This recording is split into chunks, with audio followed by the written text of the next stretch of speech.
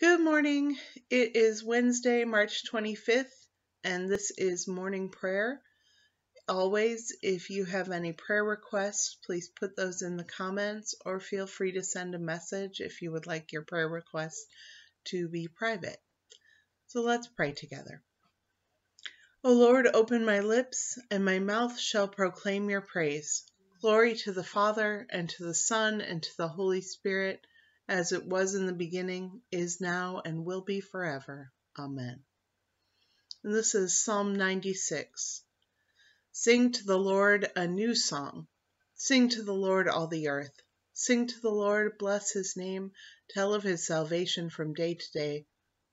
Declare his glory among the nations, his marvelous works among all the peoples. For great is the Lord, and greatly to be praised. For he is to be revered above all gods. For all the gods of the peoples are idols, but the Lord made the heavens. Honor and majesty are before him, strength and beauty are in his sanctuary. And the reading today is a short one from 1 Peter, the 5th chapter. All of you must clothe yourselves with humility. Isn't that one a challenge? Because it is, let's pray. Humble Master, there is nothing we can do to earn salvation.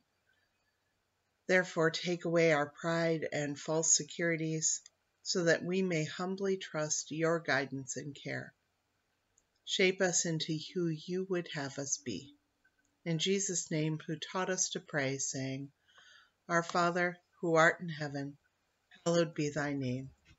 Thy kingdom come, thy will be done, on earth as it is in heaven. Give us this day our daily bread, and forgive us our trespasses, as we forgive those who trespass against us. Lead us not into temptation, but deliver us from evil. For thine is the kingdom, the power, and the glory, forever and ever. Amen. May God bless you all and direct your day today and all of your deeds in peace. Amen.